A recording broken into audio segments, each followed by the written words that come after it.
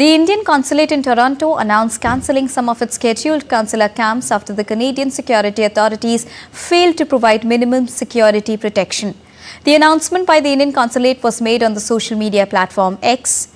In the post, it was noted that in view of the security agencies conveying their inability to provide minimum security protection to the community camp organizers, Consulate has decided to cancel some of the scheduled consular camps.